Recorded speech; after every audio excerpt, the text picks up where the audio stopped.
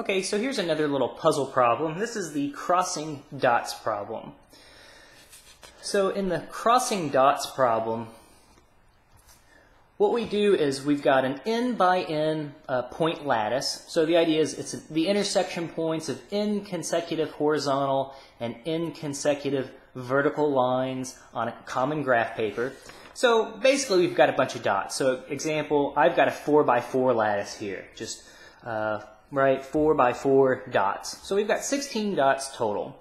And we want n to be greater than 2. So the goal is you want to cross out all the points by using 2n minus 2 straight lines without lifting your pen from the paper.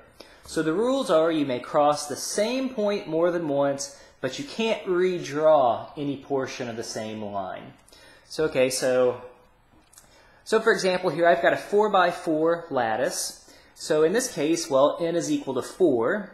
So that means we would use 2 times 4 minus 2, or 6 lines total.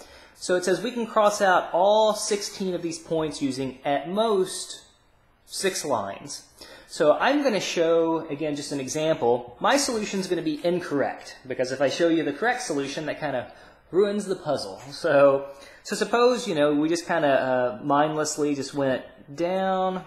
So there's 1 line. And then I go over, well, there's 2 lines, 3 lines, 4 lines, 5 lines, oops, 6 lines. I've already, now I'm going to use more than I was supposed to. So in my case, I've used 7 lines,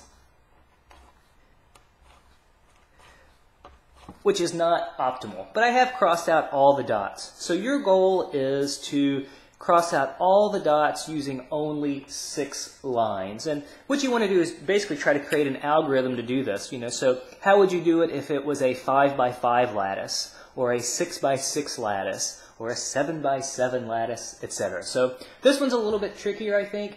I'm going to put a hint in the comment section. Typically, some of the comments are blocked out, so you'll have to expand the comment section in YouTube to be able to see the hint. I certainly encourage you to play with it a little bit before you jump straight to the hint.